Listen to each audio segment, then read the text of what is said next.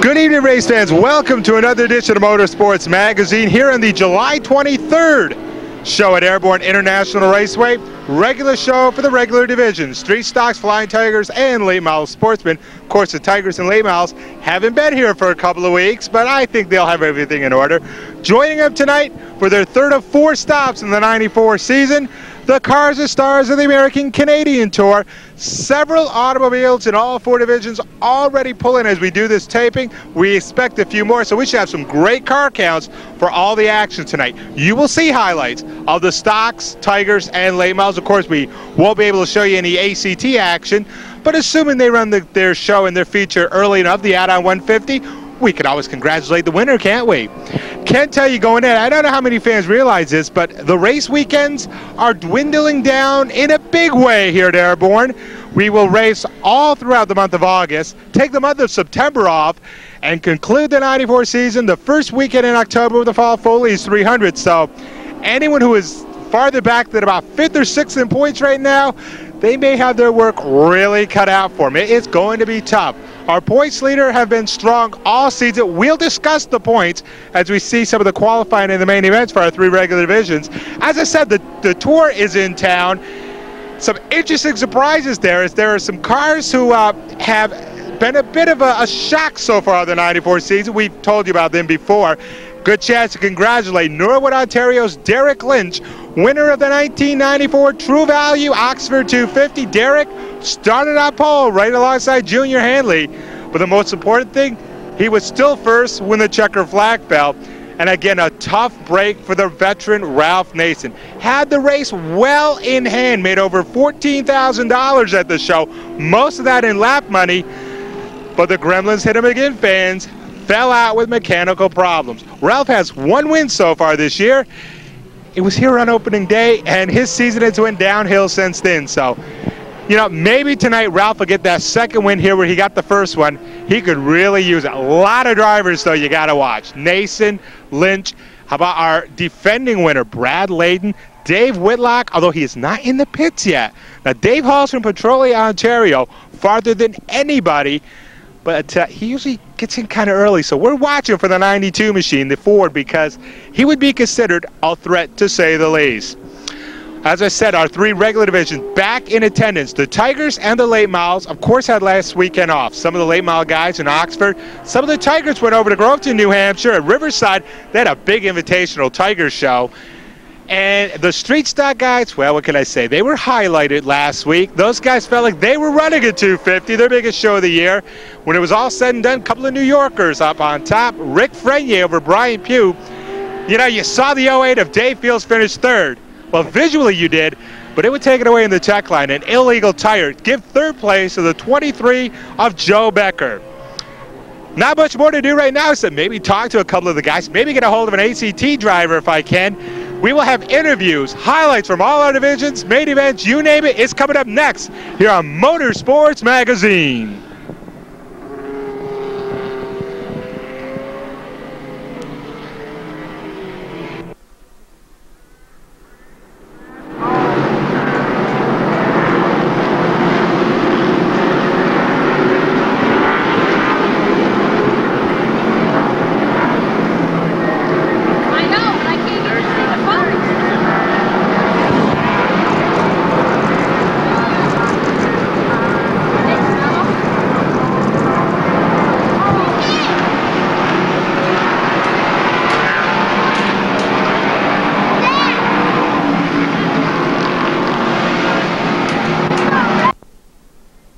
My guest right now, Motorsports Magazine, someone you really have to keep an eye for when the American-Canadian Tour hits your town.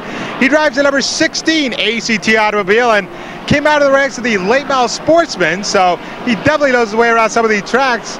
Kip Stockwell, welcome to the show, Kip. Thanks. Well, you may remember that in his very last late model race here, he picked up the checkered flag, so he graduated in style. This is his third season with the Tour, and a little bit tough out there, isn't it? Yeah, it's a lot different than the sportsman cars. You know, the Randolph Auto Supply Foley Services Buick is really doing well this year, and you know, the guys are doing a good job, and our sponsors are happy with us, and I guess that's what counts. You know, we haven't had a too great a season yet this year, but it's going to turn around and we're going to make it. And I hope that a lot of the sportsman guys are looking at us, and I hope that they come the same route that we have. Well, the fact that his season hasn't quite went as strong as he'd like, nothing to worry about there. Let's take Ralph Nates, for instance. Ralph, a lot of years of racing. He picks up a win here opening day, and his season is really sour since then. So, believe me, you're not the only one out there. Yeah, you know, Ralph spent a lot more money than we are, and you know, we're kind of a lower buck operation, and but we're having a lot of fun. And you know, for the team that I've got and what we've got as car and the trailer and the truck and whatever, you know, we're a lot better team than we show at the end of the week. And you know, I'd like to do a little bit better this weekend, and I think we can do it. We just got to pull something out of the hat. Well, really, a couple of tracks that I'm sure you'd love to get that first win out would be either Airborne or Thunder Road, tracks that you competed on with the late models, and really kind of your home tracks. Now, being with the tour now for so long, you've traveled to a lot of different tracks. Is the traveling something that is tougher than you expected, because you didn't have to do that much before? Yeah, you know, I'd like to win at Thunder Road, and I'd like to win here, but my first win would I'd like it to be at Thunder Road, because it's only 30 miles away, and all of my hometown people are there. And but the traveling isn't that bad this year. We don't have to go that far, and you know, the furthest we go is 4 hours, and we don't have to go to Canada anymore, just an air. So the traveling part of it is not too bad, and it's kind of nice to go through Maine and you know, Vermont, New Hampshire, and it's just a lot of fun. And you know, we're having a lot more fun than we would if we were going to just the Saturday night shows. You know, we have a lot more fun traveling around and being a little bit bigger, and it's just a matter of time when we get there. Well, you are one of those guys who came out of the late model ranks and jumped into the tour, and this year we've noticed a lot of the late model guys are thinking about that. We've had 3 or 4 that have already done it this year. Is it something that it's that easy to do? I mean, I know you have to make some changes in your style. The cars are a lot different, but is it that tough a transition, really? It's tough. You know, when you go from a 25 or 35 lap feature to 150, you know, it's not a shootout from the beginning. I mean, you got to stay on the lead lap, but you can't go from the rear to the front in 25 laps, because you just don't make it. And the competition on ACT, the tour, is real tough. You can't do it anyways, and if you try, you're going to get wrecked. You know, it took me 2 years to really get so that I was real comfortable in the car, and it's a total different breed. I drove a sportsman car earlier this year for Norm Andrews at Thunder Road, and I'll tell you, when I got in that car, it was like sitting back at home. But I was so used to our tires and my chassis and counting on, you know, what the car can do going into corners, that I was almost unsafe to me and all the other guys around me. And you know, I had a lot of fun with that car, and we did well. And you know, if I could have had it a couple more weeks, I think we could have pulled off a win with it at Thunder Road. And you know, I think it's a lot of fun, but I think it's they're getting a rude awakening when they get into one of these cars and really go for 150 laps, because they learn a lot in respect to how to set the car up for a longer distance. And I'll tell you, it's a lot different from a 35 lap to 150. The cars are way out at 150 laps. They can set a car up pretty good for 35 laps, and it'll go good for 35 laps. But after that, you know, the cars just kind of fade away. And you know, I'm not saying that they're not going to come along, because a lot of the guys are, and you know, that's a real good division, and they're learning a lot. And I think in another year or so, they're going to be as competitive as we are, and a lot of the guys are changing their car over now so they can run with us. And I think that eventually they'll be as competitive as we are, and I think they'll be able to last 150 laps. And who knows, when we come to Airborne or Thunder Road, you may see one of them guys win in a sportsman car. Well, you were saying that the transition from late model to ACT isn't easy, and then you mentioned you came back to the late model ranks. That's something that some of the tour guys have done on opportunity. That, of course, last year, for instance, Kevin LePage, who runs Grand National now, he did it with some success. You really, though, driving a tour car, jumping back to the late model, a lot of things you learn from the tour, that really helps with those late models. You really can get around a bit quicker than you did before. Oh yeah, you know, setting these cars up for a longer distance really helps. And when you go into a sportsman car, they're a lot alike, and you got an edge on some of the guys that don't run too many longer races. Like I run the 100 lapper, and I really had a lot of fun. And you know, the cars were a lot alike. At the end, you know, the car didn't fade away, and And a lot of the guys that were used to running 35-lap races and setting up for 35-lap races, you know, faded away at the end. And I had an edge over a lot of the guys. And, you know, I wish that I could have run a car a few more races, because I think I could have fine-tuned it a lot better.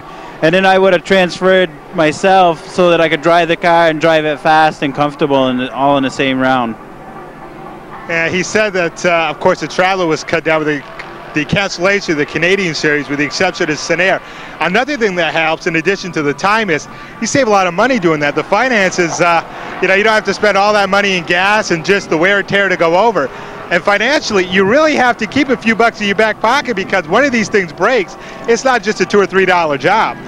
Yeah, we know that. You know, we've haven't finished too many races this year because one thing or another, and you know, it doesn't cost as much to travel, but the expenses from a sportsman car to a tour car are a lot alike. You know, you still got to buy the tires, you still have to buy the fuel for the car, you still got to buy the guys' way in and their food and whatever, and you know, the expenses are a lot alike. You know, you don't go out and spend $25,000 for an engine every 10 races for a sportsman car, but the expenses are still there, and you know, you're right. It's not a $2 or $3 fix when you wreck. You know, it's a lot of money to run these cars, and if it weren't for our sponsors, you know, we just wouldn't make it. I want to thank my guest for joining me. I know he's got another practice session coming up in a few minutes here. You know, we've had about 2 or 3 first-time winners on the tour this year. Why not the 16? Wishing him the best of luck. Driver number 16, Kip Stockwell. Good luck. We sure would like to win tonight for our team and our sponsors, and I'd like to thank you for this interview. Thanks.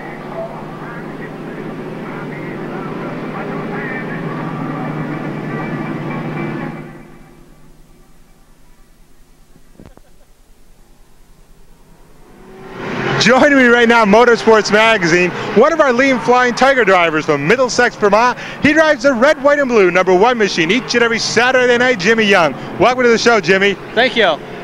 Well, you're one of the few guys who, in addition to Airborne, you run Thursday nights at Thunder Road, so you really have a lot of double duty each and every week. Yeah, we've been running both tracks for about 4 years now since Airborne opened up.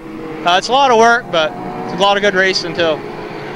Now, you know, most drivers in the Fly Tiger actually say, well, you know, if the money comes through, I'd like to go to a late model. Well, Jimmy did it backwards. He has been in a late model. A couple of years ago, he ran late models, but he finds the Tigers every bit as exciting and a lot cheaper if you crash them up. Yeah, they're quite a lot cheaper. I mean, you can still put some good money into them, but late models, if you wreck them, I mean, it could just about put a Tiger driver out for the season. Well, I can remember just last year, the year before, Jimmy came off of pit road and got crowded into the wall, or I should say the billboard. Yeah, the Bill McBride side, the backstretch. Peeled back the hood of the car. You don't want to do that again, do you? No, that was quite a lot of work to get ready for a race 2 days later, but no, we just soon stay out of the billboards. When something like that happens, I mean, you've been in there, you know what it feels like. You're a little leery the next time you come back, say, no, I'm going to stay a little lower here on the track. I'm not getting anywhere near that sign. No, you can't really do that. I mean, you go out and you run them just as hard as you can, whether you've wrecked the week before or won the week before. One thing about the Tigers is it seems that 1 or 2 drivers each and every Saturday really get hooked up. And to prove that, we've had like 4 Triple Crowns in this division. And it's something that we didn't really expect. Triple Crowns aren't supposed to be easy, but it seems that every week 1 or 2 guys just have that perfect setup, and they're real tough out there, and it's never the same guy. Yeah, I mean, there's a good bunch of guys that are really going good out here. Track position when you start the race helps a lot, but all it takes is you know, be behind the right accident and you come out in front, and it's real hard to get around the outside of a good running car here.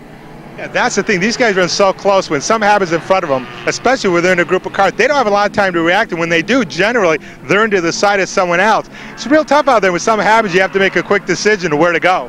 Yeah, you got to be on your toes and looking down the track, you know, at all times.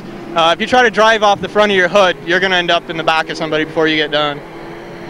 Now, when you travel to the races, now tonight it looks like the weather's clearing, and the forecast is the longer we go, the better it might be. But there's some weeks when we come here, Mother Nature threatens. Now, you have to pay for the ferry trip over, pay to get in, a lot of time, a lot of expense, a lot of hassle.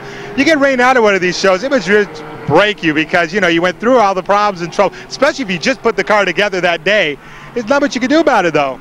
No, we've left right from Vermont in the pouring rain and sat here in the pouring rain all day just to be canceled out. And there's nothing you can do about it. If you do stay home and you're in the points, Tom will do whatever he can to get the race in. And if you're not here, he's not going to hold it for you. You're not the only one to sit in the pouring rain of this place and wait. Believe me, many, including myself. Now, we have several guys from Vermont who run at Thunder Road, make that occasional trip over here, 1 or 2, maybe 3 times a year. Now, generally, and you run both tracks, so you know, the setup is nowhere alike. You get behind one of those guys, even though at Thunder Road, you may say, this guy knows his way around. You probably don't figure that's the guy to follow at first until you know he's got the right setup here. Yeah, that's true. We don't do a lot of changes on our car from track to track, but we've been running this track for, like 4 years now, and we've got them both so that our setup's pretty much compatible at both places. But a guy that just runs at one track, just learning the line out here takes a few weeks. It's a real hard track to drive until you get to know it real good. Well, all year long we've been talking about Thunder Road getting a new pavement on. It's got a nice new coat to race on. Les asked one of the guys who races there every week. So that much quicker? It's great. We're running about a second faster time this year than what we were last year. It's a lot easier on tires. We were really burning tires off last year. The new pavement isn't as coarse, so we get a lot better adhesion to the track, and the new track tire lasts a lot longer. Real good improvement. Well, you mentioned tires. That brings up another question. I've had some drivers, not many, but some, say that sometimes this place could be tough on tires. Now, a lot of times it's just maybe the setup isn't quite right. A lot of drivers say it's not tough at all. You find that some weeks maybe, yeah, it eats up the tires a little bit. I mean, like they said, it's in the setup. You miss the setup a little bit, and you go out and run hard on an ill-handling car, and you can burn a right front off, very easily out here. But that's really the whole key, is the setup of the car. We run tires, week to week, both tracks, and we put as many as 300-400 laps on one tire. Yeah, see, they can do that because these cars, when they have the right setup, these tires last forever, don't they? Yeah, they're a hard enough compound. They stick good, but they wear real well. I don't know, it's hard to beat this tire that we're running on now. I've asked a lot of drivers in the different divisions this question. Might as well ask Jimmy. You're in the Flying Tiger division. If there was one rule you would love to go up to Tom Curley and say, please change it, one thing you'd love to change, what would you like to see change in that division? I'd like to see him change the rule on the heads. They're real hard to find, and I mean that's basically the reason. They're hard to check, and I think if we could run a little bigger head or a little more open rule, then we could hit some of these other tracks around the area on a special occasion every now and then. Well, we talked about Triple Crowns being supposedly elusive, but they pop up quite regularly here at Airborne. This is a guy who could do it. Believe me, that one car can be very quick out there. I want to thank him for joining me. The driver of the red, white, and blue #1 out of Middlesex, Vermont, Jimmy Young. Keep an eye on him. He does move quite quickly out there. Thank you very much.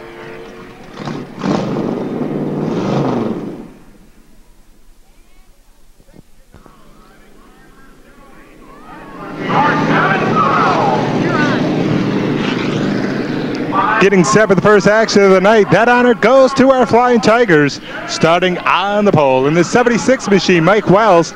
He enjoyed to his right side with the 07 of Jeff Plunkett. In row 2 to the inside, our defending street stock champ, the 99 of Moon Miller, and the 17 of Brian Bushy. Row 3, the 75 Sparky LePay, and the 08 of Kevin Sorrell. Fourth and final row, pair of blue cars to the inside, the 02 machine of Jeremy Tollitson. And starting on the outside, the 20 machine, I have a driver listing of Robert Patton, but I'm not positive that is who is in the automobile. We'll check on it. Tollitson loses the back end of the 02 up front. Wells, your pole setter, gets the early advantage. Behind him, side by side, Miller and Plunkett do battle for the second position. Out of 4, it is Wells to lead the first lap. Miller runs second, side by side for third. The 75 of LePay, the 07 of Plunkett. Behind him, Bushy, Sorrell. Then quite a distance back to the 20 machine, and a whole lap farther back to the 02 of Tolston. Mike Wells started first, hoping to finish there, but if he does, he's going to have to fight out the challenge of Sparky LePay. LePay looked to the inside. Wells shut the door on him. Behind him, Miller makes a move, plugging hard in the back end of LePay. No damage, and now Kevin Sorrell comes to life, but he has no racing room. 6 automobiles side by side coming out of 4 to complete the third lap. It is still Wells leading them all, but Sparky LePan is all over his back end. 3 wide behind him. Sorrell and Miller come together. Sorrell keeps it going. Miller forced to back off, and he's going to lose any chance of winning this one. Nose to tail. Wells, LePan come out of 4. Halfway this time by, and you have to figure that Sparky had just waited for Mike to make a mistake. Running through the 07 of Plunkett. He's had a good run to stay up there. He's had some heavy-duty battles, but has not backed off of it. Now the battle for the lead. LePan to the preferred inside groove. Wells is going to have to give up the top spot. They come out to complete the 5th lap. It is LePan, your new leader. Wells drop kick back to 2nd. Battle for 3rd, Plunkett and Brian Bushy. Behind him, Kevin Sorrell. Now that LePan is taking the top spot, he is simply pulling away from the field. 2 to go, this time by for Sparky, and he has at least 10 or 11 car lengths lead now. A hard side-by-side battle. Plunkett and Brian Bushy exchanging howdy-doos big time. Kevin Sorrell got the best advantage. He passes Bushy. He's got some momentum. He will battle the 07 of Plunkett for 3rd. But coming out of 4 to take the white, and nobody chasing this guy. Sparky LePan. 2nd is Wells. Battle for 3rd, the best on the Speedway. Trouble up in 1. Plunkett gets into Brian Bushy, turns him sideways. But it all happened with the 0-2 of Jeremy Tolson. Didn't quite give Plunkett enough room. Sparky comes out of 4. So once again, your top 5. In 5th, the 20 machine of 3, which will have a chance of the elusive Triple Crown tonight.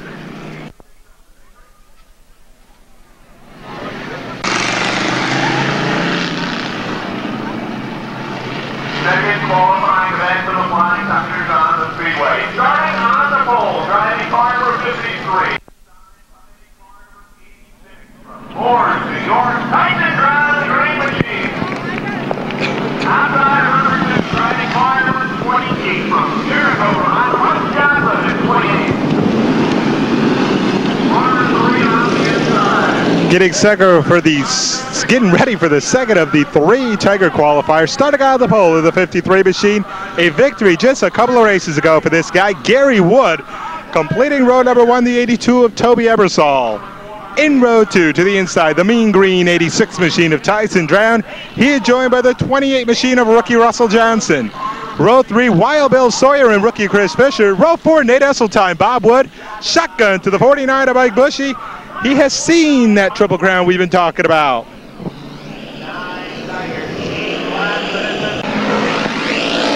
One lap down. Gary Wood, your leader over Tyson Drown. 3rd is Wild Bill Sawyer. 4th, the 71 of Fisher, the 82 of Toby Ebersol. Up front, though, it is simply Gary Wood. Gary, as I said, won a couple of weeks ago. Looking to pick up where he left off back then. Now, last time out, Gary didn't have much luck. He had a flat, continued to run with it for a while. When the semi came around, said, oh, I guess I got more damage than I thought, and was forced to retire from before the main event even started. They will come out of 4 this time to complete the 3rd of 8 laps in the second qualifier. We will set the field as they hit the line. Your leader, Gary Wood, followed by Tyson Brown, Bill Sawyer, Chris Fisher, Mike Bushy, Russell Johnson, Nate Esseltine, and Bob Wood. Bushy with the 49 started dead last in the field, is up to 5th, and you got to figure he'll even improve on that. Halfway markers this time by for Gary Wood. He has a nice lead over Tyson Drown. Barring a caution, looks like Gary is going to pick this one up, but this is racing. You can't be too sure about anything. Gary Wood, your leader. Chief Starter Butch Henry signals said, you got quite a big lead there, Gary. Tyson Drown still runs 2nd, followed by Bill Sawyer, Mike Bushy, and Chris Fisher, your top 5. Mike Bushy, the man on the move with the 49 machine. Although he is going to run out of laps before he can catch up to the leader. That Bushy machine moves into 3rd, getting to the inside of Sawyer with 2 to go.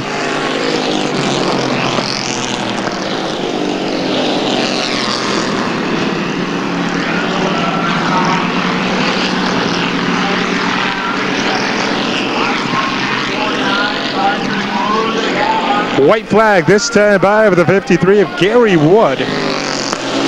Battle for second, best battle out of the Speedway. The 86 of Drown is being hounded by the 49 of Mike Bushy. Bushy has half a lap to move into the runner-up position. Out of 4, it is all Gary Wood. From the pole, green to checker. Gary wins it over Tyson Drown, Mike Bushy, Wild Bill Sawyer, and the 71 machine of Chris Fisher. 2 down, 1 to go. So far, heat winners in the Tigers for tonight. This time, the 53 of Gary Wood with the win. Our first qualifying winner, the 75 of Sparky LaFayette. 1 more to go.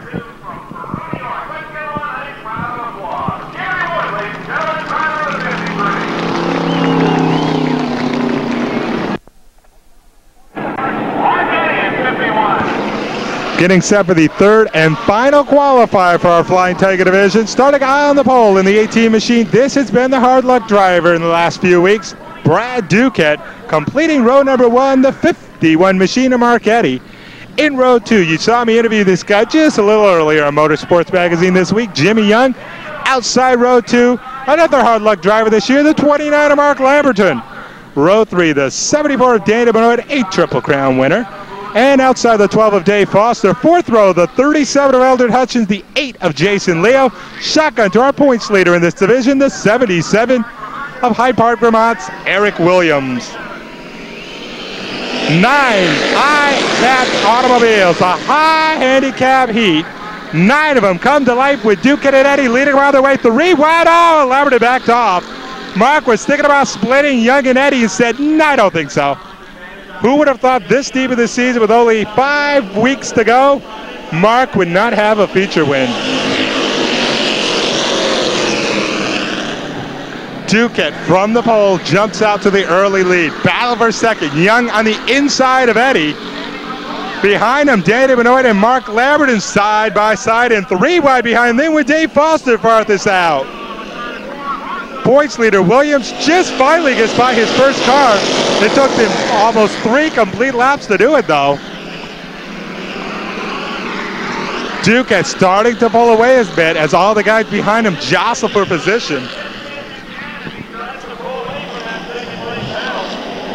As they come out of 4, Brad Duquette looks at his mirror and says, hey, I'm pulling away. This looks good. Maybe I can pick one up here.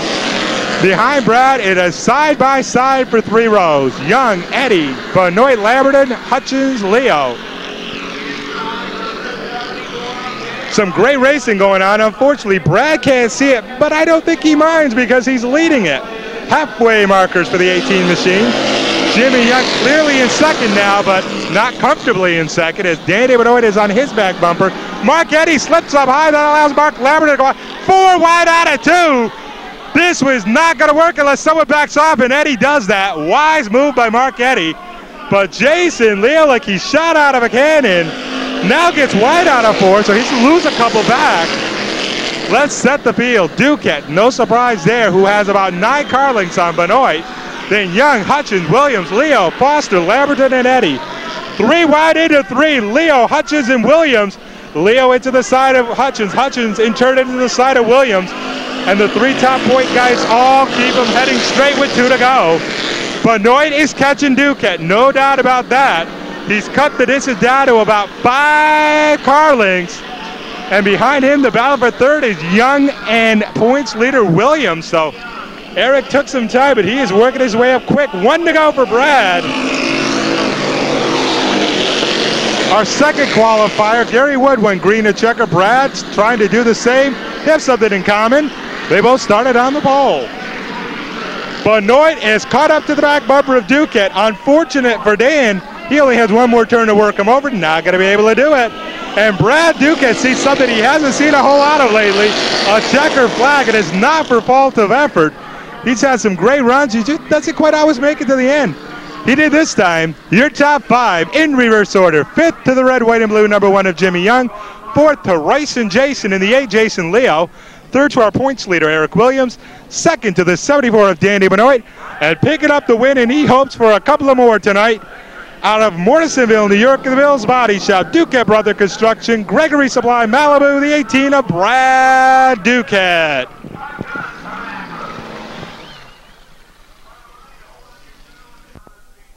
Out of turn 2 for the first lap. Galen Wood, your leader. Norm Gay runs second. They comprise the first row. Robin Wood ducks to the inside, and Norm Gay has position and let up. Looked like there could have been some contact there if they weren't careful. It is Galen Wood, Norm Gay, Robin Wood. No relationship between Galen and Robin. Oh, but look at the 3-wide battle in 3. Bucko Branham shoots the seam in between Robin Wood and Glenn Wright.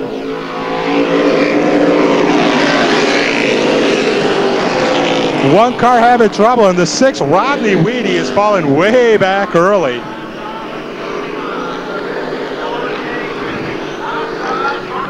Up front is Galen Wood, followed by Norm Gay, Bucko Branham. Bucko is the leader, starting to pull away a bit. It is still Galen Wood, Norm Gay, and Bucko Branham, your top 3. We are 6 laps down in this qualifier.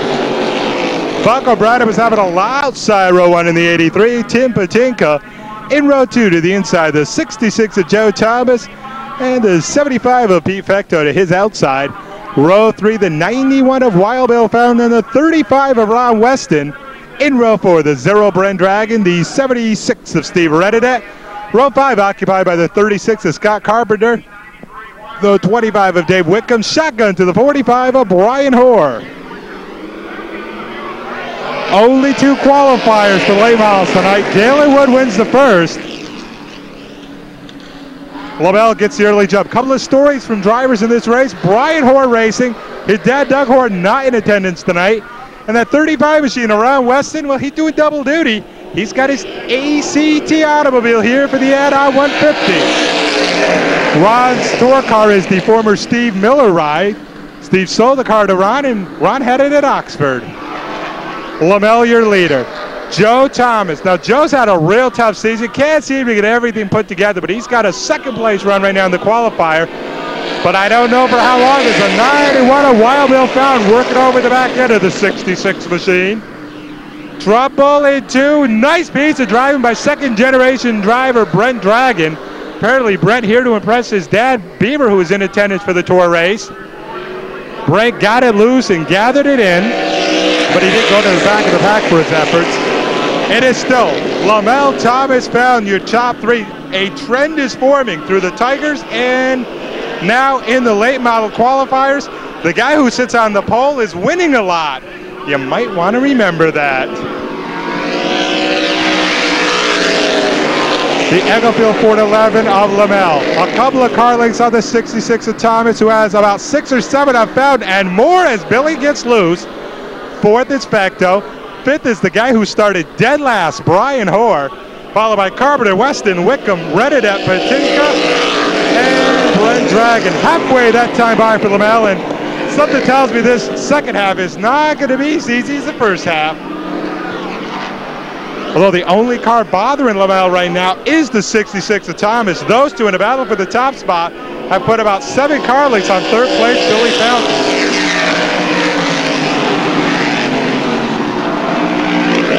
Joe Thomas trying to figure out, where do I make my move? How do I make it? A lot of experience in behind the wheel of the 66, and he's sure that he is just anticipating where he's going to make his move. They are starting to pull away from the field. I think Lamell and Thomas have pretty much decided they'll battle between themselves for the win. The other automobiles pretty much in contention for their position they're running right now. Only one battle for a spot. That going on between Carpenter and Brian Hoare for the 5th position. Everyone else is pretty much in line. Up front, Joe Thomas looked to the outside that time. Lost a little momentum, exiting turn 2. I would imagine Joe will duck to the inside here. But Lamell thought about that, and as he gets to White, a little blocking maneuver on Lamell's part. Now Joe says, okay, I'll try the high groove. Joe got a good run coming out of 2. Problem is Lamell had just as strong a one on the inside. They will go side by side into 3, but as they come out of 4, no longer side by side. Ron Lamell, the guy who started first, finishes first. Thomas second, followed by Bill Fountain, Pete Fecto, and Scott Carpenter to round out the top 5. A rather good heat as Lamell jumped out to the early lead from the pole. Joe Thomas, the only guy to give him troubles. Gave him a good shot, but Ron picks up the checker flag.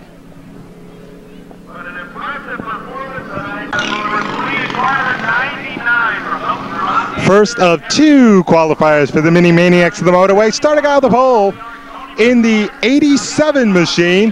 That's our visitor from the Lake Placid area, the driver of the 87, Rick Preston. Starting outside row one, a brand new automobile, the 11. Now, I only have 11 Vermont listed, says Mike Clark, but the car says 11 New York, so I'm going to bet it's not Clark. Unfortunate, because he just took the lead. Also in this field, the 01 of Keith Nolan, 75 of Chuck Farnsworth, 28 Skip Liberty, T-Rubble, the Beretta of 58, and the 75 of Farnsworth come together. Farnsworth refires the automobile. Preston, who started on the pole, is dying on the backstretch. We have Farnsworth slow, Preston slow, LeGraven in black flag. We will need a caution. The 87 of Preston is not going to go any farther. He is short of turn 3 of the high groove. Caution comes out. And we'll do it all over again. Getting set for the restart. Only one lap down. Your top 5, you're looking at him. The 11, that is Jim Varno. Wanted to confirm it before I gave a name. The 01 of Keith Nolan. Row 2, the 28 of Liberty and the 99 of Carey. Row 3, the 71 of Tony Broussard. And a nice looking, brightly colored 30 of first-time competitor Matt Tracy. Shotgun, the 58. Yeah, that's that Beretta we keep talking about. Brian Bonk. Varno, your leader. Side by side, Liberty and Nolan. And here comes Skip Liberty. Skip used to drive here a few years ago. Had a number 9 back then. He's had other numbers. He has some pretty good runs here, and he's looking to find that winning edge again here in the street stock division. Right now, he is leading them with 2 down. Right behind him, the 71 of Broussard, the 11 of Arno, 99 of Andrew Carey, the 01 of Keith Nolan, 58 of Brian Bonk, the 30 of Matt Tracy, and Farnsworth's going to retire the 75. The driver's door is coming off, and not a good thing to happen when you're on a racetrack. There will be 3 down and 3 to go for Liberty as he hits the stripe this time. Broussard goes way wide out of 4. Skip opens the gap a bit.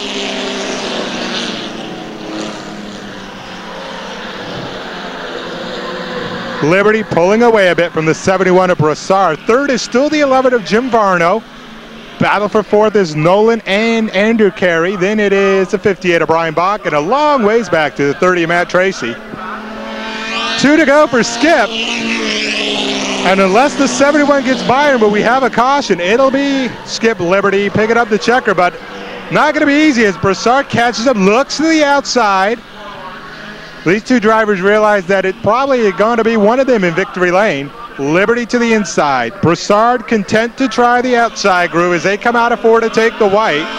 Liberty still about 2 car lengths over Broussard. And if Tony's going to pass him, it's going to be in groove number 2. Skip could have taken the 71 high there, decided not to, kept the low line, realized that, hey, last time it worked, why not this time? Now the 71 looks to the inside, but Liberty, I told you, he raced here many a years. He's not going to fall for that move. Skip Liberty picks up the win. The 71 of Broussard second, third to the 11 of Arno. Yeah, that pesky Beretta we keep talking about. The 58 of Brian Bach will take fourth, fifth to the 01 of Keith Nolan, and in this field, he has to be a little disappointed because Nolan was one of the stronger cars when the lineup came out. 5 will pick him up coming out of 4. It will be the 2 of Leo Dugan and the 37 of Dave Parent to set them on their way. The second of 2 qualifiers. Behind the front row, we find the 66 of Corey Trombley. The 81 is Bob Wells. 91, Sean Fowden. 29 of Brian Pugh. The 60 of Terry Gwinnett. 61 is Ralph Doss Jr. 77, Rick Frenier. 92 of Dan Gibbs. Hang on, fans. Here comes Brian Pugh on the outside. 3 wide with a 29. Trouble out of 4. Gwinnett got into the side of Wells. Cuts in front of the 77 of Frenier. But everybody keep them heading straight. It is the 2 of Dugan, your leader. The 66 of Corey Trombley runs second. And the 91 of Sean Fowden runs third. Could be ironic. The 66 late model of Joe Thomas finished second in his qualifier. Maybe Corey will do the same in the miniaturized version. Dugan, Trombley, and Fowden your top 3. But behind him is the points leader, the 29 of Brian Pugh. Then Dave Parent, Rick Frenier, Terry Gwinnett, Dan Gibbs, Ralph Doss Jr., and Bob Wells. Big names, but somehow the only one making his move to the front is Brian Pugh.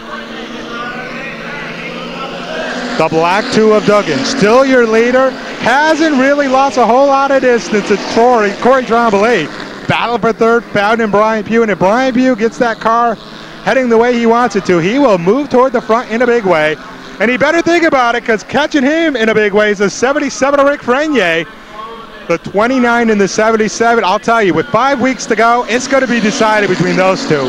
Even though in the points, the 92 of Dan Gibbs is third, I do not think Dan will get by both the 29 and the 77 by the end of the year. And right now, nobody has got by that 2 machine. So far tonight, if you start on the pole, the odds are you're going to win it. And right now, Leo Duggan attempted to do just that. Corey Trombley's trying to say, no, I don't think so, I want this one. But Corey just can't seem to muscle out. Trouble between Frenier and Pugh. Brian Pugh, the only one to suffer, really backed off in a big way. Meanwhile, back up front, it is the Duggan and Trombley show. Leo pulling away from Corey, and as Corey battles for the lead, the other 2 battling for third catch him, but it's over, fans. Leo Duggan wins it over Corey Trombley, close for third. The board says Sean Found nipped Rick Frenier. I'll go by that. Fifth, the 92 of Dan Gibbs. Hard luck story, Brian Pugh with a 29. Moved up quickest of all, but had trouble with 1 or 2 laps to go with a 77 of Frenier. Had to back off. He does not finish in the top 5. Well, don't worry, Brian, you got a main event to try it all over again.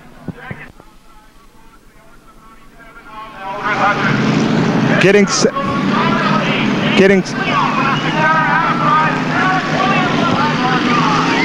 for the 20-lap main event. Front row, the 76 of Mike Wells and 99 of Moon Miller.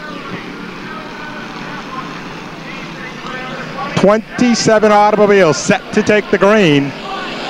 Wells and Miller lead up to the stripe, and we are underway in the 20-lap main event. The big guys in the Voights are starting all together deep in the pack. The 3 heat winners, however, are in the front half, and watch for them, Sparky LePan, Gary Wood, and Brad Ducat.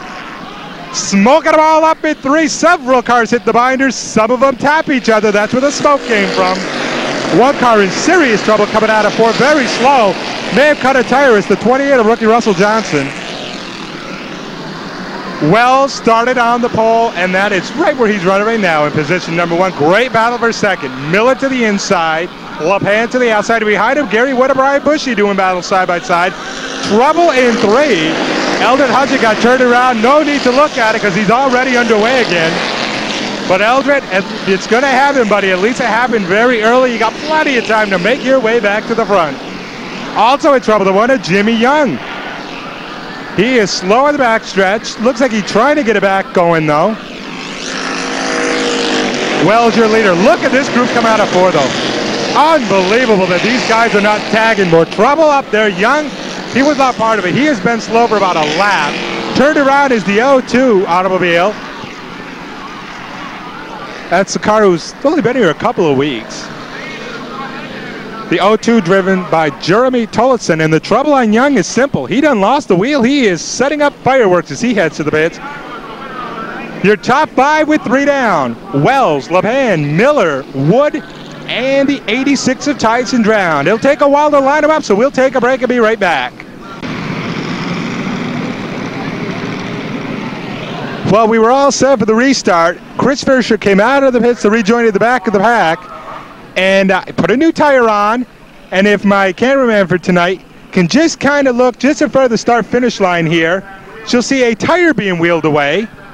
That belongs to the 71. Guys, you're supposed to put the lug nuts in when he comes back out. Apparently, someone didn't do their job, so we're going to have another slight delay. That tire is from the 71 of Fisher, and we had them all in line. It was remarkable. The guys were behaving. So we're going to take another short break, and we'll be right back with the conclusion. 3 down, 17 to go in the main event for the Tigers. 3 down, 17 to go. Let's take a look at the front of the field. Mike Wells, Sparky LePan, row 1. Moon Miller, Gary Wood, row 3. Tyson Drown and Brad Duquette. Actually, Moon and Gary are in row 2, aren't they? Tyson and Brad in row 3. And here's something ironic. The outside group for the first 3, is the outside of rows 1, 2, and 3 are the 3 heat winners tonight. Those guys are hungry to go 2 for 2. No semi, so no triple crown. Out front, Sparky gets the jump. He'll take over the lead, cut in front of previous leader Mike Wells. Gary Wood on the outside. He takes over second. Brad trying to take third. If Brad gets around the 76, we'll have the 3 qualifying winners running 1, 2, 3. But guess what, fans? We got some awful fast cars moving up. Guys like Mike Bushy and Bill Sawyer, Dave Foster, Eric Williams. Brad Duquette puts it up on 2, brings it down, gets into Mike Wells. Lamberton hard into Wells. Eversole finds Lamberton, and we got more problems coming off of 2. Half of 07's bodywork is missing. Plunkett, the left side looks great. The right side is non-existent. Let's see who was involved. Mike Wells, who got tagged by a couple of automobiles. Let's take a look at the 29 of Lamberton. Mark Lamberton is way off of the track. He came off, was avoiding the accident, hit the 76 of Wells, and they got nailed from behind. Heavy duty damage on Mark's car, and what a tough luck story. This guy should have won about 2 of these, at least 2 by now. But I think the Lamberton crew has a little bit of work to do. As Mark is limping it, he's going to try to make it to the pits. We'll have a couple of laps caution. Mark Eddy pitting. Several automobiles going to the pit. Tyson Drown is tall. Well, he's not moving in row 2. Bob Woods retiring the automobile. We'll take a break only because this may take about half an hour because there are several cars in the pits and a lot of scattered pieces on the front stretch to pick up. Getting set for another restart. 4 down, 16 to go. You know, we lost the battery earlier, very early in the show. We may use up our second and final battery in this one alone. This has been a long 4 laps. LaPan and Gary Wood lead him to the stripe. And let's see if we can get about 4 or 5 laps before the next caution, guys. The guys who won the 3 qualifiers run 1, 2, 3, and they just happen to be 3 wide going into 3. Gary Wood takes over the lead. Brad Duquette runs second. Sparky is back to third. Moving up at his inside, the 49 of Mike Bushy and Dave Foster curling round out the top 5, but directly behind Foster, points leader Eric Williams. Sparky has got some handling problems with this 75. He drives it very wide out of 2. A couple of more will get under him. But up front, it is Gary Wood, Brad Duquette, Mike Bushy, Dave Foster. Well, Foster gets to the inside of Mike Bushy. Terrific battle for third. Gary Wood, a couple of shows ago, picked up his first win of the season. He is hoping to pick up number 2 here in about 14 laps. There's not much more we can say about Brad Duquette in second. He has been like this all year long, and within a lap or 2 of the finish, always seems to end up out of it, and usually has nothing to do with his driving, just gets involved in someone else's mistake. Right back, one of his crewmen was saying they've done just about everything. Dance on the hood, send it to a local priest for the car to be blessed. You name it, they've done it. Let's see if it works tonight. Gary Wood starting to pull away from Duquette and the rest of the field. Some of the cars are starting to get a little antsy out there, running 2, 3 wide and not afraid to mess it up as several automobiles are doing a little bumper banging. Among them, Foster and Williams battling for 3rd and 4th. 9 down, 11 to go. This time the field as they cross the strike. Gary Wood, Brad Duquette, Dave Foster, Eric Williams, Mike Bushy, Dan Benoit, Jason Leo, Bill Sawyer, Sparky LaPan, Eldred Hutchins, Moon Miller, and Mark Eddy. We'll be halfway this time by, and Gary Wood is starting to pull away a little bit. Now, of course, everyone figures, well, if Eric Williams gets behind, or I should say in front of Duquette, maybe he can make up the distance and catch the leader. Do not know, because right now Eric is battling for 3rd with Foster. Eric on the outside groove, and normally he likes there, but he's not having as much success as he normally does tonight there. Jason Leo has moved up to about 7th, so Jason is still in the thick of things. Jeremy Tolson in the blue 02 going another lap down as Gary Wood pulls to the outside coming out of 4. He'll put him that lap down. And this is where guys battle for position have to be careful. They don't want to get boxed behind a slower automobile. Duquette gets by, Foster gets by, Williams gets by, Benoit gets blocked and lets the 8 of Leo by. So right now, Leo is directly behind Williams. The other guy people watching, the 37 of Hutchins, is about 10th right now, and he's got Lamberton behind him, but he may need a caution to find the leader at this point. It is Gary Wood, your leader, by about 9 car lengths. Duquette runs second. Dave Foster third. He gets tapped on the quarter panel by Williams. Williams lets Foster correct, but when he did so, Leo got to the inside of Williams. Leo almost took the points leader around. He backed off. Now Danny Benoit into the back end of Leo. Racing Jason was courteous enough not to turn the 77, but he almost got turned by the 74. 5 to go for Gary Wood. Gary is saying, just please, 2.5 more miles.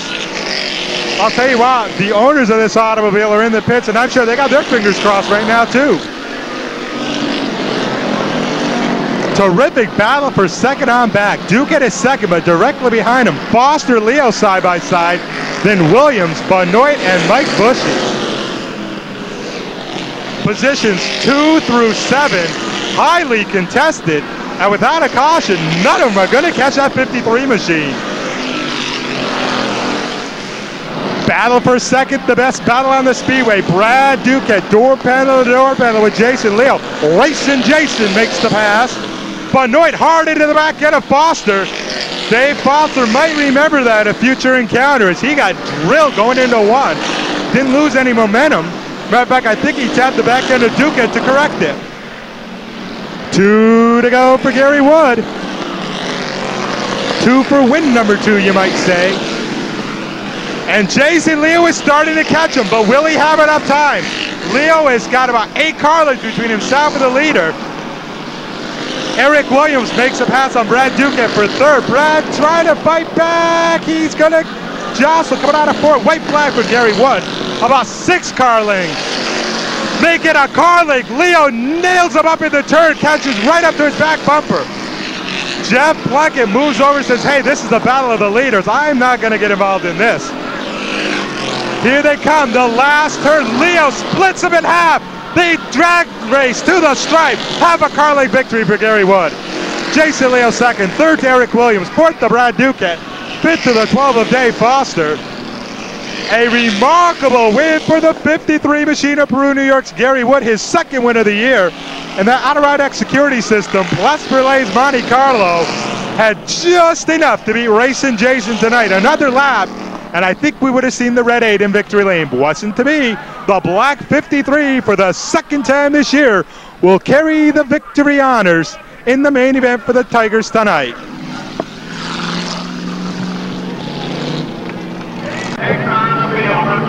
"22 late model sportsmen set to do battle for 30 laps here at Airborne. The front row, the 79 of Galen Wood, the 50 of Norm Gay. In row 2, the 61 Robin Wood, 48 Glenn Wright. Top 6 rounded out by Buck O'Brien to the inside. And on the outside, the 42 of Tony Poisson. Galen Wood from the pole gets the early jump on Norm Gay. Meanwhile, on the inside, Robin Wood going to try to take second. Norm is wide. And now he has the opportunity to tuck back down if he'd like.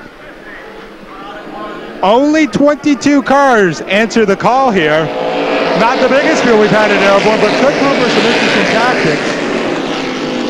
A couple of guys in this race that might be tired by the end of tonight. Ron Weston and Buck O'Brien. Why? They are running in the add-on 150 for the American Canadian Tour. Now, Ron Weston has an ACT car. Buck O'Brien is using the same car that he is currently running 5th with right now in the late model race. All he does is put some ACT tires on it, and he goes down and runs with the big boys. Granted, he's a little short on horsepower, but I'll tell you what, he's having fun doing it. Galen Wood and Norm Gay, they started in the front row. They run 1-2. Behind them is a family affair of Robin Wood and Buck O'Brien. 5th is Danny Bridges. It is all New York in the top 5 spots, but there's some pretty sharp Vermonters directly behind him, namely Ron Lamel, who is certainly capable of pulling off a win. How about Pete Facto and Ron Weston? Norm Gay catches up to the back bumper of Galen Wood. These two have separated by about a dozen car lengths from Buck O'Brien. Remember, the engine in that 63 is going double duty and more tonight. Of course, if he makes it through the late mile, that's the one he wants. If something happens to the engine in the ACT 150, he's not going to mind too much. Trouble in one. It's the 36 of Carpenter getting turned around. And Chief Sutterbush Henry thinking about throwing the caution. Scott's kind of playing a game there. Caution comes out. Scott takes off. Remarkable how when the yellow comes out, some of these cars seem to fire up. But that will bunch up the field. And I do not think that Galen and Norman wanted that group right behind them. Unfortunate for them, that's exactly where they'll be on a lap 6 restart coming right up. For resumption of the 30-lap main event for the LMS division, only 5 of the books, 25 to go. Galen Wood and Norm Gay will be setting them on their way just as they did at the initial green. During the caution, Dave Wickham pitted. Now he's back out in last position. The story there is Dave Wickham is the points leader coming in. He had about a 17-point lead on Scott Carpenter, who was in the pits because of what appears to be a broken or some sort of problem to the axle of the automobile. So the top 2 points guys experiencing problems. Third in points is Steve Renadat, and he's running about 12th, so he could eat up a bunch of points here if Wickham doesn't get moving. Speaking of moving, how about Bucko Branham?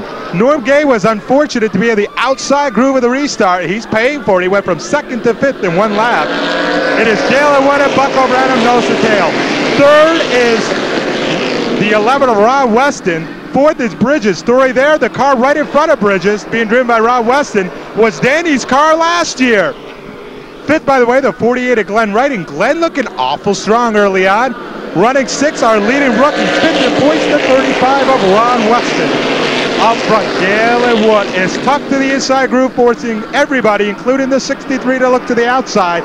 Bucko goes to the 2nd group, and now Lamel fills the gap. They touched a couple of yellow-black automobiles. Mess up some sheet metal, but no damage. Bucko slides right behind Lamel. Loss of position, but was not running out, losing anymore. Poor Norm Gay started outside row 1, has not gotten to the inside. The train is going by him, and he is all the way back to 11th. Galen Wood has led the first 9. The only one he really wants to lead is lap 30, however. Your top 10 with 9 down, in order. Galen Wood, Ron Lamel, Bucko Branham, Danny Bridges, Glenn Wright, Ron Weston, Pete Becto, Billy Fountain, Brian Hoare, and Steve Renadat. I mentioned that Weston and Branham doing double duty with the tour. There may be a 3rd driver doing the same, the 0 of Brent Dragon. He was scheduled to start on the pole in one of the qualifiers, but did not come out. I don't know what car he's using. He may be pulling a Branham and using the same car he's running in this race. Lamel to the outside of Wood in a battle for the top spot. Lamel can't hold the traction. Bucko was thinking about going under him to return the favor. Was not able to do so. One car that has come to fire is up to about 7th to 45 of Brian Hoare. He is about the only guy able to pass on the outside. Gets loose out of 4 that time, but the 45, that Goss Dodge of Brian Hoare, is on a move. Up front, Galen Wood, Ron Lamel come together. Big time. Galen will spin the 79 as Lamel taps him. Both automobiles battle for position, wanted the same piece of real estate, and both are going to go way to the back. Galen Wood breaks the 79. Fireworks show on Galen as he has broke the front suspension, the wheel about ready to come off. And that may be a busted axle. Certainly will end Galen's night tonight. A tough break for the local driver. Your leader, another local driver, the 63 of Bucko Branham. He would love to win this, to carry his momentum, going to tour. Trouble at 2, Billy Fountain the side of Pete Facto. Fountain dove to the inside of Facto, got a piece of him, turned him around. Caution immediately comes out, however. We have 14 down, 16 to go. We may back it up to lap 13, but in either case, it will be Bucko Branham and Danny Bridges in the front row. Getting set for the restart, 14 down, 16 to go, and the lights come back on top of the pace car. Apparently, call from the pit, someone is very close to coming back out. They'll give him a courtesy lap. Good chance to look at the field. Bucko Branham and Danny Bridges in row 1. Glenn Wright having a terrific ride with Ron Weston in row 2. Brian Hoare, Billy Fountain in row 3. And, you know, the winner may not come from those 3 rows because there's some pretty strong drivers behind him, like Renadat, Dragon. Wickham has moved up. Of course, the points, well, they're going to get jostled a little bit here. Some of the guys way up in the points have not had a good night. Points leader Wickham, I just mentioned he's moved up. He is currently 10th. Scott Carpenter retired very early. Steve Renadat, he's up to 7th right now. Brent Dragon just behind a couple of those guys, and Ron Weston is running 4th. They're your top 5 in the points. In case you're wondering, Bucko Branham tied for 10th coming in with the 46 of Doug Hoare. Doug not in attendance, so Bucko has certainly passed him in the points. But the other member of that racing family, Brian, the son, is 5th, and he is on a move. Bucko and Danny set him into 1. Danny Bridges, good idea. Get right behind the leader. Don't let anyone go by you on the inside. Norm Gay was not fortunate enough to have that happen. There goes Brian. I tell you, that 45 may be the quickest thing. Big time trouble at 3. Glenn Wright, Steve Renadette. Tony Poisson has climbed the Glenn Wright automobile, and Glenn Wright is examining the rear suspension of the 42 right now. Also involved the 61 of Robin Wood. It all happened similar to the Lamel Galen Wood incident. They all wanted the same piece of real estate, and you know, you can't work miracles, guys. You can only put one car in one position, and everyone went for the same piece of real estate. You can see what happened. Worst damage, the 42 of Tony Poisson has climbed on the 48 of Glenn Wright, and that normally means severe damage to both automobiles. Obviously, it'll take a while to straighten them out. We didn't even get a lap in the book, so it'll be the same 2 in the front row, Bucko and Danny, when we resume it. Both the cars involved able to continue. The 42 of Poisson, the 48 of Glenn Wright. Glenn's only problem, the hood was loose, had to have it go and have it torn off. Tony Poisson, I guess we'll say he has a kryptonite rear end in that 42 because it held up and it looks pretty good. Front row, again fans, Bucko Branham, Dave Bridges, but watch row 2. Ron Weston and Brian Hoare. Trouble in 1, Ron Weston to the side of Danny Bridges. Billy Fountain benefits most of all, will move all the way up to 2nd. And Danny Bridges says, what happened? I'm driving in the turn of the 35 got into me. Ron Weston taking Brian Hoare high. Brian on the binders, almost touched the concrete. I believe Ron Weston may have busted. He carried the 45 way too high, and I think the 35 busted. And he will not be able to get in the pitch too easy. The car he came in contact with is blocking him. He goes to the other side of the pylon. So, we'll line it up, but the guys who were doing pretty good up front are no longer, at least a couple of them, on the restart. It will be Bucko Branham and Brian Hoare to set them on their way. To go, but a new front row. Bucko Branham still the leader, but now Brian Hoare completes row 1. Watch out for the pair in row 2, though. Billy Felton and Steve Renadette. Here they come out of 4. Bucko gets a little bit of an edge coming off 4. Brian Hoare gets into it, going into 1. Will not be able to cut in front of the leader. Let's see who has the momentum coming out of 2. Bucko drifts a little high. Brian Hoare not able to pull in front of that 63 yet. 2 people have won 2 features so far this year in this division. Doug Hoare and Scott Carpenter. Surprising thing, even though his dad has won 2, Brian Hoare, who is now the leader, has not picked up a victory yet. In 5 official starts, he's had 2 top 5 finishes, but never a win yet. Maybe tonight. Brian Hoare has Bucko Branham all over the back end. Billy Fountain runs 3rd. No doubt about it. Billy wants a caution now, so he can be right behind Brian Hoare for another restart. Bucko doesn't want it. He'd be stuck in that outside groove. Your top 5.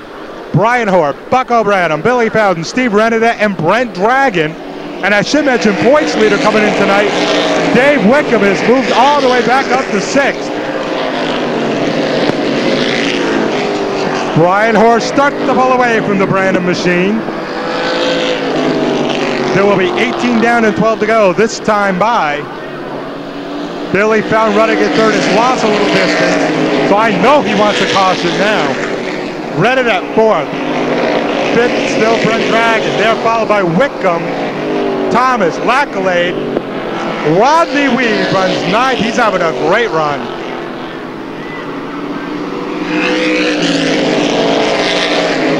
Brian Hoare about 3.5, maybe 4 car lengths on Bucko that time by.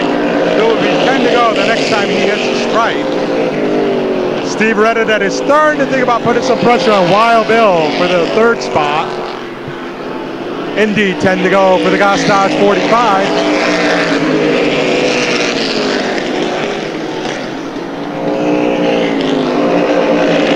We started with 22. 19 of them still remain on the track through all those cautions. One of the three that have left early, Scott Carpenter's second point. Another one was Polster, Galen Wood, who was having a great run till him and Ron Lamel Jr. did a little tangle up in 3.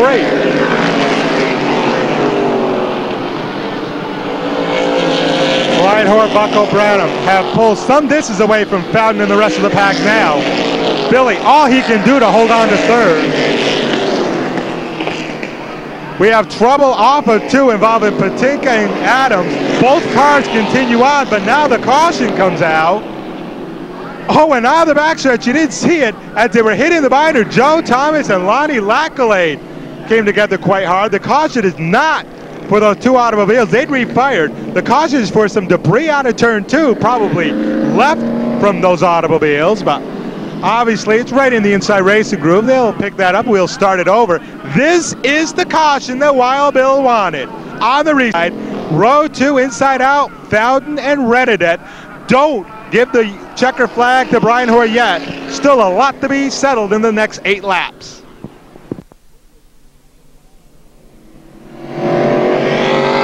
Getting set for the lap 22 restart. You know, we ought to institute a new rule. 30 laps or 1 hour, whichever comes first. I think some nights like tonight, the 1 hour would win out. Brian Hoare, Bucko Branham, row 1. Billy Fountain, Brent Dragon in row 2. And the top 5 cars are about a quarter of a straightaway in front of the pack.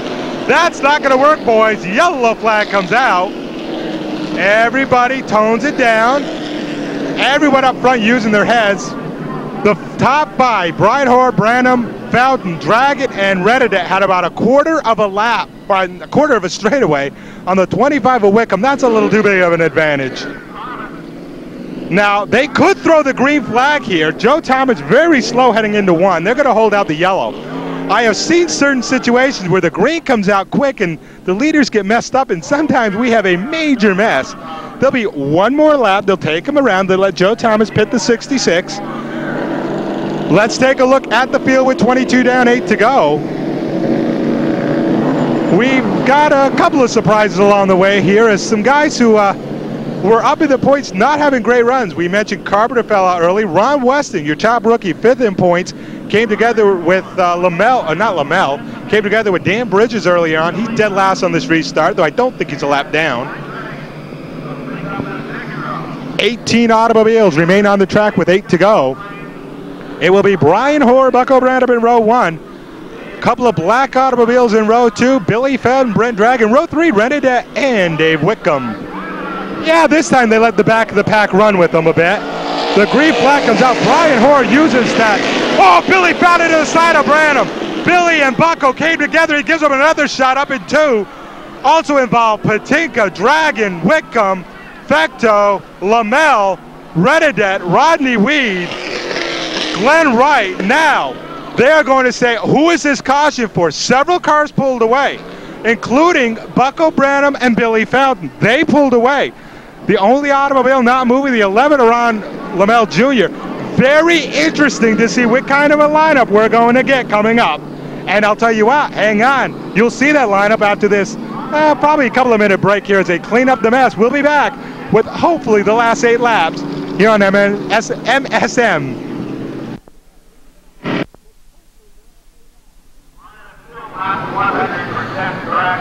We were set to go back to a restart, but the caution light remains on. I think they're going to take 1 more lap. I'll tell you though, during that last caution, the reappearance of the pole setter, the 79 of Galen Wood, they made the repairs. He's back out, although several laps down. But Galen, very happy to see those long extended cautions. It allows him to get back out with the final 8 laps yet to be run. So anyone who fell out a little later than he did, if they don't return or haven't returned, he will pass him and maybe get a couple extra points along the way. 8 to go. Brian Hoare, Brent Dragon in the front row. Steve Renadet, Dave Wickham, row 2. Lonnie Lackalade, remember him a couple of weeks ago. He's up to 5th. Out of 4, the top 2 will set them on their way. It would truly be a story if Brent Dragon wins this one. And then the eldest member of that family, Beaver, wins the main event for the tour. Could happen. Although right now, Brent is losing second to Renadet. And nobody seems to have anything for the 45 of Brian Hoare. 7 to go, and unless there's a caution, I think Brian Horace got this one. Reddit has moved to second. Third is Brent. Fourth is your points leader, Dave Wickham. He will most assuredly maintain that position. Fifth is Laccolade.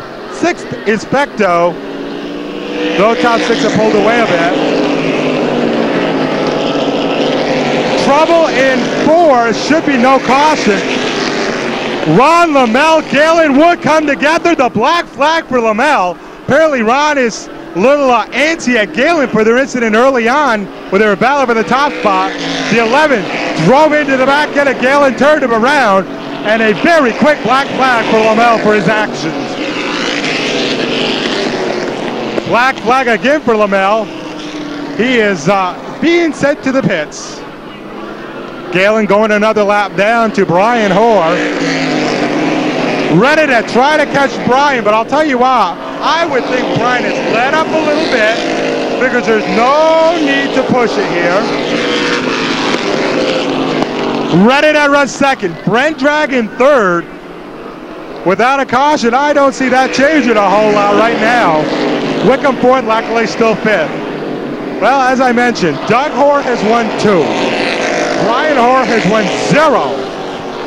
Maybe Brian will get his first tonight, although his dad will still rib him a little bit. Let's remember, Doug's not here tonight. 2 to go for the Goss Dodge 45. The Fairfax Auto 76 runs second. That is Reddit. The Dragon Wagon of Brent Dragon in the 0 is third, and those three are not. This is the part that they're not going to be able to exchange positions. The white flag comes out. It'll take a mechanical failure to change our top 3 at this point, or an awful bad driver error, and those 3 guys don't make a lot of those mistakes. Into 3, out of 4, the Goss Dodge 45 of Brian Hoare for the first time this year at Airborne gets the checker flag. Steve Reddit at third, Brent Dragon fourth, third. Let's try this again. Brian Hoare wins it. Steve Reddit at second. Brian Hoare third. Dave Wickham fourth. Another terrific run for the 17 of Lonnie Lacklade, who'll be fifth.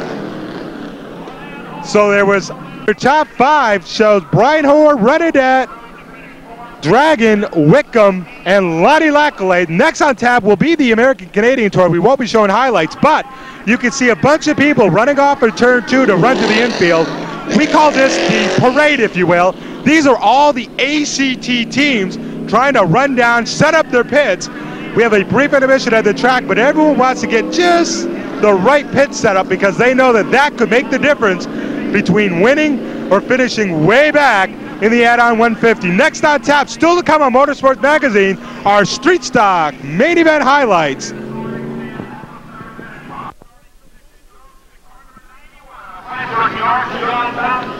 Getting set for the final event of the evening, a 15-lap main event for the Mini Maniacs of the Motorway. 18 set to answer the call. While we have this opportunity, we'd like to talk about the add-on 150 and congratulate first-time feature winner for the 94 season, Mike Rowe with the MGM-sponsored number 24 machine. If you'd have told me the MGM car would have won, I'd say, oh, good, Beaver wins another. Well, it wasn't to be, as early in the event, ignition problems put him 4 or 5 laps behind, and he was not able to do anything after that, though he did run as quick as the leaders. But it was the 24 of Mike Rowe in victory lane. Second place to the 42 of Don Forte. Third place went to the 15 of Derek Lynch. Pretty sure he'll take over the points lead. Fourth, got to be a career best for this guy. Hey, the Hayes jinx was not in effect as the 16 of Kip Stockwell with a great 4th place finish after starting outside row 1. And 5th to the Auto Pro, number 11 machine of Claude Leclerc. Couple of stories though. 2 dominant cars, Brad Layton and Ralph Nason, late, and I mean late in the event, do the old tango up into, take each other to the back of the pack. It would look like it'd be decided between them, wasn't to be. Mike Rowe victorious. As I said, let's wrap up the festivities with the last event of the evening. That honor going to the Street Stock Division. 18 set to do battle for 15 laps. Starting on the pole in the 11 machine, James Barno. Outside in the 75, Chuck Farnsworth. Row 2 to the inside, the 01 of Keith Nolan. And on the outside, the 28 is Skip Liberty. Third row, inside Tony Broussard with a 71. Outside the 99 of Andrew Carey.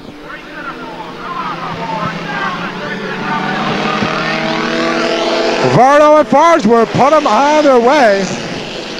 Varno to the inside, keeps the line. Will hold on to the lead coming out of turn 2. Behind him, though, some great action. The next 4 cars all together. Nolan, Farnsworth, Liberty, and Broussard. Some bumper bagging up between the first set of turns here in the first lap. Everybody keep them heading straight, though. And Varno from the pole will lead the first lap. The cars are, everybody are watching the top 3 points guy. Brian Pugh, Dan Gibbs, Rick Frenier, all run together near the back of the pack. So they have a good chance of getting a pretty good look at each other for the entire event. 4 wide in 3, they back off in front of them. Farnsworth wide with a 75 will lose some spots. He brings it back into the racing group and into the side of Leo Duggan, but everything straightens out. 3 wide going through 2. Trouble between Gibbs and Brian Bach, they straighten themselves out. No caution yet. 4, make it 3 wide now up in 3. Guys behaving themselves pretty well as we have a new leader to complete the 3rd lap, the 01 of Keith Nolan. 2nd is Varno, 3rd is Liberty. Battle for 4th side by side, the rest 71 of Broussard and the black 2 of Duggan. 1 car on the move, 2nd generation competitor Sean Felton. Sean is kind of sandwiched right now in 3, but does seem to be making forward momentum, and that's all you can hope for when you're out there, especially in this division. It is still Nolan, who is getting reeled in by pole setter Jim Varno. About 6 car lengths back to Liberty in 3rd, followed by Broussard. Now Trombley to the inside of Fountain, and Terry Gunnip trying to follow the same spot. Brian Pugh making a move on the outside, and the 29 out of the top 3 points guy, the only guy moving. Dan Gibbs, Rick Frenier mired in the back of the pack. Matter of fact, Frenier only has 2 cars beat, and we are 6 laps into this thing.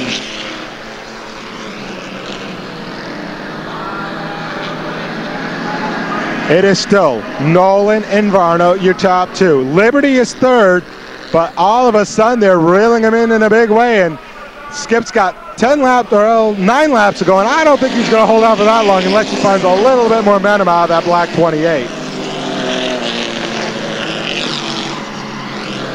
No caution yet. These guys are behaving themselves very well tonight so far.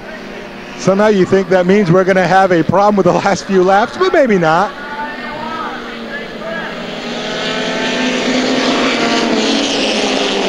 One guy who is having a good run is the 11 of Arno. Led the first few laps, is running 2nd, but now Liberty to the inside. Courtesy of a Terry Gunnip bump from behind him, moving into 2nd. The hole is still open for the 60 of Gunnip to move through. If Varno doesn't cut him off, and Varno won't be able to do that. And now the train will move to the inside of the 11 machine, halfway that time by for the 01 of Nolan. Dan Gibbs is starting to move. He is now a couple of cars behind Brian Pugh. Brian is running 9th because he has all sorts of traffic trouble. And Gibbs is right on Brian Pugh's back bumper. Rick Frenier only has 5 cars beaten now, so Rick is not having the best of nights, but that car takes about 2 laps to get to the front when he gets his mind set on it.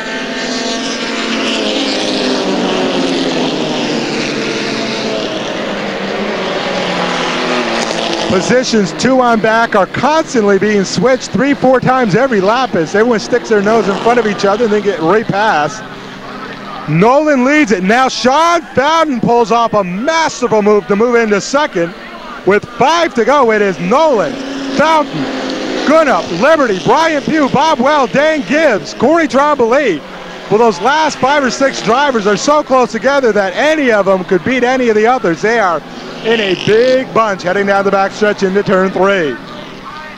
No caution. 2/3 of the race completed and they haven't unfurled the yellow? I don't believe it, fans.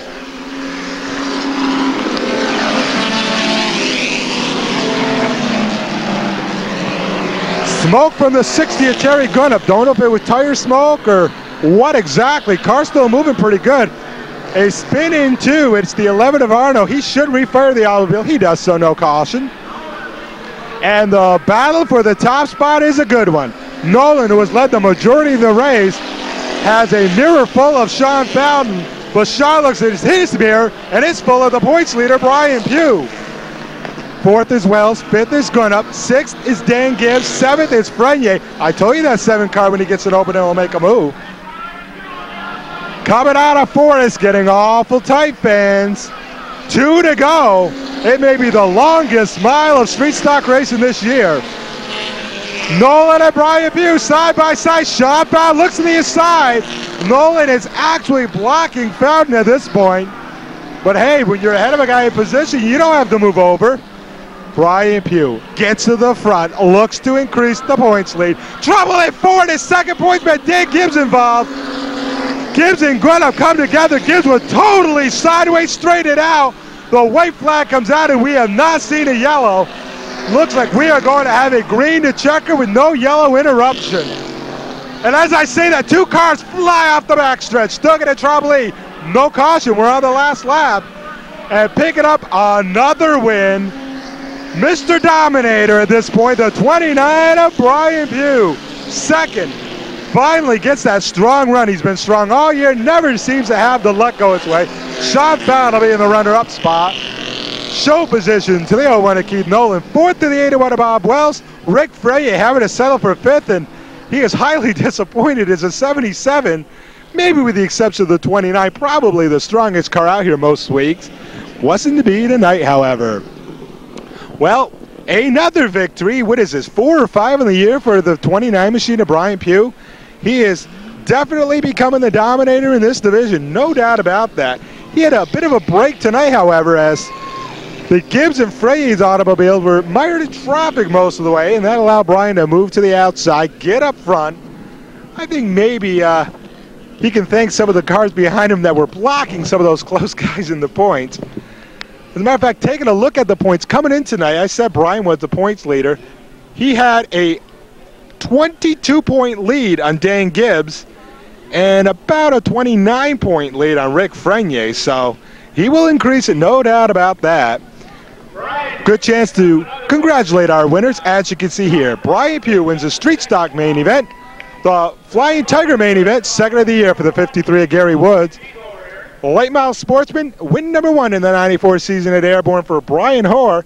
And as we said, the add-on 150 for the Cars and Stars of the American Canadian Tour.